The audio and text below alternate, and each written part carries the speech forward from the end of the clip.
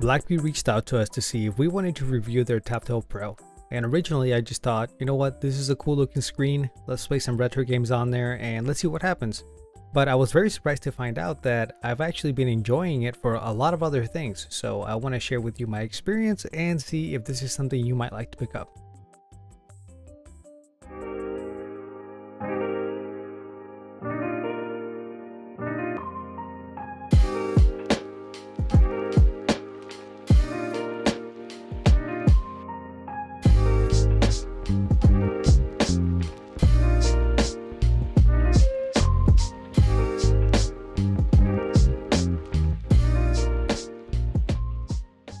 As always, let's talk about the price and the specs. So you can get this tablet on Amazon for $139.99. It's running a custom version of Android 12 called Dock OS, which is a pretty clean experience, feels very much like a stock Android experience. The CPU is the Unisoc T606, which sits somewhere between the 310 and the 610 that's going to be in the Retroid Pocket 2S. So kind of in the middle of the two Retroid Pocket 2s. So for single core performance, it's not going to be as good as the 310, but for multitasking, it's going to be better. The GPU is the Mali G57. It's got 8 gigs of RAM, 128 gigabytes of internal storage. You can also add an SD card up to 1 terabyte. It has SIM card support, so you could put a SIM card in there and use mobile networks. It's got a 16x10, 1200 by 1920 screen, and I guess that depends on what way you're holding the tablet. A 6580 milliamp battery that charges at 10 watts, and I have mixed feelings about the battery. It lasts a long time, but it doesn't have the best standby. Stereo speakers, a 3.5mm jack, 12 megapixel main camera, which it's a tablet camera, you shouldn't expect too much. 5 megapixel front camera, USB Type-C, Wi-Fi 5, and Bluetooth 5.0. And while those specs aren't anything crazy, it is better than what you would expect to find in most budget tablets. Now, with those specs, it's not really going to blow you out of the water with the emulation capabilities. You're not really going to be able to do a lot of those higher end systems, but you're going to be able to do a lot of the retro systems, and it's going to do a pretty good job of that. Now, the other thing this tablet's really good for is actually productivity. Because of the RAM and the CPU in it, you're actually able to jump between tasks pretty seamlessly, and it's still going to feel snappy. It doesn't feel like it's getting dragged down. So mostly I found myself doing things like surfing the web, drawing on it, reading, just doing some Canva designs, you know, basic things like that. And it's a much better experience than when you would get on your phone because it's going to be a much larger. And of course, I was playing games on it because that's what we talk about on this channel. We review things based on how good they are at playing retro games. And the games I found myself mostly wanting to play on it were RPGs and things that actually were playable with the touchscreen. Because as I'll talk about later, you can definitely use a controller with it, but I kind of found that it was a little bit of a hassle to always have that with me, and just found that some RPGs or some visual novels or games like that would play a lot better, and we'll cover a little bit more of that later on. The tablet also has a PC mode that I tried using to test out, and it basically gives you a somewhat DeX-like experience. If you've ever plugged in a phone, like a Samsung phone, to a monitor, it's something like that, but I would say the idea is pretty cool, but it needs a little bit more time to bake in the oven. It got a little bit stuttery, but that could also just be me because I was using Canva on it, and on some devices Canva can be a little bit resource intensive. I also had Google Chrome going, and while I don't think it was a RAM issue, it could have just been me pushing the CPU a little bit too much. I don't know, it could have been one of many reasons, but basically it works, don't get me wrong. It's not broken or anything like that. It's very serviceable. And it's a cool addition, I'm glad it's there. But if you really want to push it, if you're a heavy multitasker, maybe stick to the regular Android mode because that seems to work a little bit more smoothly. And while this feature is really cool, I think it's time we move on, take a look at the actual build of the device, and let's start talking about some games.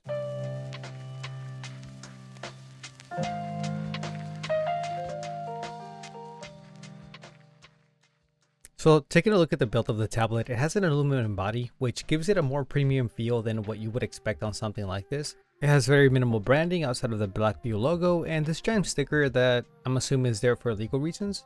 It has a camera bump, which I'm not the biggest fan of because it sticks out a little bit more than I would have liked, even with a case on it, but it does give it a very nice premium look. There's really not much to talk about for the sides. There's this segment right here, which I'm assuming is a way to get in there if you do have to take it apart. On the bottom, we have our SIM tray, which this is also where you're going to put your SD card and potentially a SIM card. On the bottom, we can also find our USB Type-C port, speaker, and headphone jack. On this side, there's not a whole lot going on either, outside of what I think is a microphone. I could be wrong, but I'm pretty sure that's a microphone. Moving on to the top, we have our other stereo speaker, and we have our volume and power button. And if this was your first time seeing a tablet, well, welcome to 2023. This is what they look like. Isn't technology amazing? Now, moving on to the front of the tablet and the main attraction is the screen, we can find our front-facing 5-megapixel camera. Now, the screen is 16:10 and it's a pretty nice screen. Now, it's not a great screen, it's not going to blow you away, it's not an OLED screen, but it's a very good screen. It does do high definition because it is wideband level 1, so you are going to be able to enjoy your HD content, but it scratches pretty easy, and there's this weird film over it, which I wasn't sure if it was a screen protector. I tried taking it off, and I don't think that's supposed to come off, so if you do get this tablet, don't peel that off, use a screen protector. And if my camera actually focuses, you can see why I would think that. This definitely looks like a screen protector, but it's under pretty good. Now, at this point of the reviews, I'm usually talking about how the buttons feel, how the sticks travel, all that good stuff about handhelds that we love. But this is a tablet, so there's not a whole lot I can talk about as far as the ergonomics or anything like that. It's just gonna feel like a giant phone. What I can say is it does feel very good in the hand. It's nice and light, the screen looks really good, and the aspect ratio is awesome. 16:10 is one of my favorite aspect ratios because it's great for everything. It's going to be really good for more modern games, but it's also going to be very good for retro games because of that taller screen. Now, what we can't talk about though is the Android build, and this is a custom version of Android 12 called DocOS, which there's really not a whole lot special going on here. It really just feels like a clean version of Android. It's very snappy. There's not a whole lot of bloatware. There are some custom modes like gaming mode and PC mode, but they don't really do that much. Like I showed earlier with PC mode, it just lets you multitask, which is pretty cool if you want to use a keyboard and mouse, but I think touch just works a little bit better here. And gaming mode doesn't really seem to do anything other than just keep it to certain apps, but that's about it. There's a phone app if you want to use a SIM card in here. I didn't do that. I didn't even try that out because I can just hotspot from my phone. But if you do want to try it out, make sure you check out Mint Mobile. Now back to the Android build. It is pretty cool. It's not just a regular Android just slapped on here. There are some public customizations, like when you use the pull down menu, it's going to be on the right side of the screen. So it's going to be easier to interact with one hand. And it's also pretty easy to jump into PC mode from that menu. Getting out is a little bit of a pain though, because there's really not a very easy way to do that, at least not that I found. I had to go back into settings and kind of find my way out of there. Now there is an option though that when you plug a keyboard in, it'll jump right into PC mode, and when you unplug it, it takes you out of it, but it didn't work for me. So that's one of the reasons why I'm saying this needs to kind of be developed a little bit more. It just doesn't feel like it's ready to be a main feature. But I think it's time we move on and start talking about some games. Now, as we all know, the first rule about talking about games is you never talk about games. The second rule is if you're going to play a game, you kind of need a way to control it. Now, what I'm about to say may shock a lot of you, but touchscreen controls aren't always terrible. I know I don't like him personally. I will avoid him whenever possible, but if you're going to be playing on a tablet or even a phone, there's quite a few games that are actually completely playable with touchscreen. Things like RPGs or really anything that doesn't require any fast inputs is going to work just fine with the touchscreen. Now, if what I've just said didn't immediately make you explode into rage and unsubscribe, let's actually talk about some controllers. So, one of the most obvious options would be a telescopic controller. And while I do agree with Shem from Retro Breeze, who made a video about this tablet not too long ago, you should probably go check out. This Ipega controller is probably your best bet if you're looking for a tablet controller. Now, this isn't my first Ipega controller. This isn't even my first version of this controller that I've been using because I apparently don't make good financial decisions and I end up with multiples of the same thing that I don't like. The first one I had the worst D-pad I've ever used. So I actually had a broken Power A Gamecube controller that I took the D-pad out of, and I kind of Frankensteined it into this one. But the D-pad wasn't the only bad thing about this. The triggers are also terrible. Just in general, it wasn't a very well built controller. Now the D-pad did make it better because that thing would almost cut your finger, and this one isn't going to draw blood. I still don't think you should have to do this with the controller that you just bought. Now that didn't stop me from using this. As you can see, it's pretty beat up. But somehow I forgot I had one and I ended up with the second one, a new revision, which does feel better. The material feels more, I don't want to use the word premium here. It has a better texture. The D-pad is improved from the original one. It's still not good. I don't like this D-pad. As you can see, they obviously made it not a weapon of self-inflicted pain. It's still not a good D-pad. It's just, But if this somehow doesn't turn you off from ever buying something from Ipega, this actually feels pretty good in the hand. It's a nice beefy controller and it's comfortable when it's not trying to steal your DNA. To get it on there, you have this locking mechanism that you have to adjust, and then there's a spring. So once you get the tablet on there, it's pretty secure in there. Now, the problem I have with this setup is that it feels like it's tilting away, and I'm not going to say this is going to fatigue my wrist or anything like that, but it is kind of annoying to constantly feel like you have to hold it up. Now, because this is a modern problem and I am somebody of modern solutions, I decided to do something about it. So I took my old controller and I modded it a little bit. Now, it didn't turn out great. It's not the prettiest thing to look at, but it is much more comfortable. It also makes it very clear why Valve put the controllers on the top part of the Steam Deck and why Asus did the exact same thing with the ROG Ally. For bigger handhelds, this is where the controllers should be. Now, I hope this illustrates why this, in my opinion, is a less than ideal solution for controlling on a tablet. It's not very easy to carry around. You already have a big tablet and it's going to be a huge controller. So what I recommend is just finding a smaller Bluetooth controller. Something like the 8-bit Do SN30 Pro, in my opinion, is the perfect solution because it has the D-pad in the perfect spot, and I repeat, the perfect spot, especially with something like this tablet where the majority of the games that you're really going to be able to enjoy are going to be retro games, and a D-pad is going to be the best way to play those games. Now with this controller, you're still going to have everything a Pro controller can do. It's just going to be in a smaller form factor. If for whatever reason this is still too big for you, or you just don't have a whole lot of space in your bag and you want to just go as light as possible, the 8-bit Do Lite 2 is probably going to be the best bet because it's still going to be able to do everything the other controllers can do, but it's even smaller. Now the D-pad's in the wrong spot, but if you're weird like that and you like that, hey, who am I to judge? But this isn't the only options out there. You can use an Xbox controller, you can use whatever's around, just whatever's easiest for you, just use that. Also, don't forget touch controllers can work too if you're just playing some lighter RPGs or something that doesn't require fast input. Speaking of that, let's go talk about some games. First up, Android games, and it's an Android tablet, so it plays Android games. Let's move on. I guess I should elaborate a little bit more. It's going to play the majority of Android games. It's not going to do a great job with the high-end stuff, so something like Genshin Impact, it's really not going to be a good experience, which is why I didn't even really bother to show it here. It's going to be pretty patchy and it's going to run at a very low resolution, so I wouldn't even bother doing that. Now, if you're still curious about that and you want to see the game running here, I would head over to RetroBreeze's channel, check out that video, and while you're there, subscribe, which you should already be subscribed to him anyway. But wait till this video is done, don't leave just yet.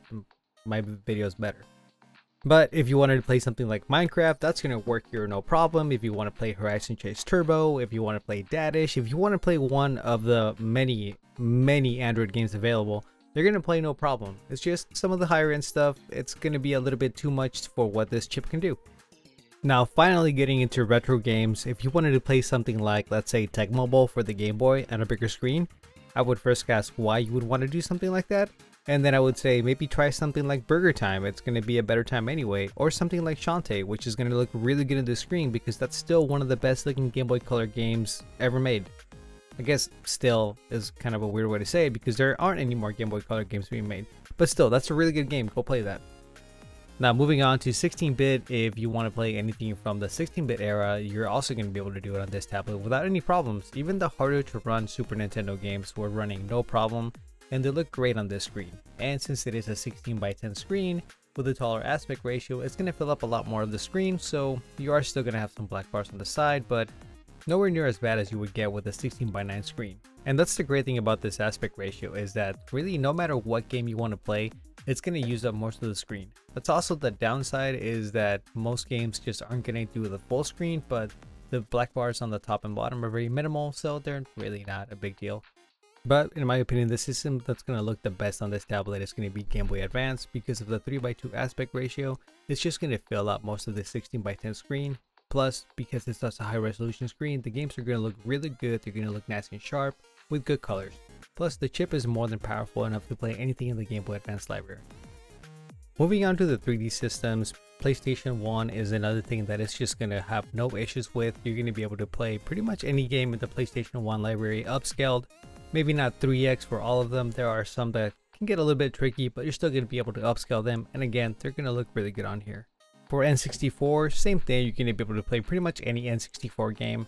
Now, there are some games that are going to give you a little bit of trouble, as in there might be some hitching here and there or some graphical issues. That's just the nature of N64 emulation.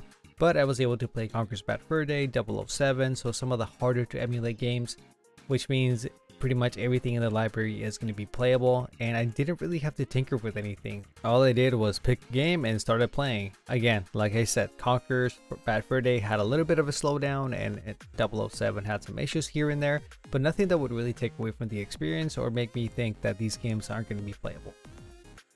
Sega Saturn was a mess. There was a lot of glitches and you have to run it with a frame skip. It was just not a great experience, but I guess that might be considered a feature since it would probably be more accurate to what the Saturn was actually like.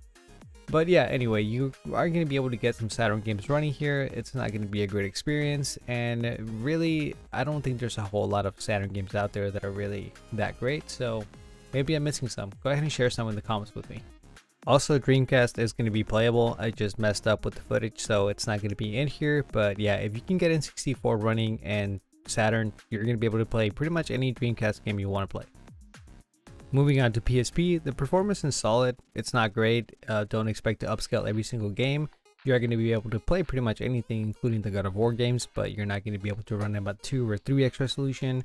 Those higher end games are definitely going to be a 1x game, and on a bigger screen like this, I don't think that's going to be the best experience, but if you do want to play God of War and this is your only means of doing it, you can definitely get that done.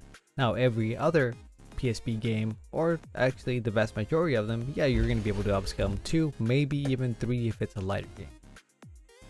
Now moving on to Gamecube and by extension PS3, if you wanted to get this tablet to emulate those systems, I would say don't, because those are just not systems that this chip is going to be able to emulate with any real capacity as far as like getting a lot of the library to be playable. There are definitely some games that are going to work, like Pikmin, Mario Kart, maybe Mario Sunshine if you're using PAL ROMs.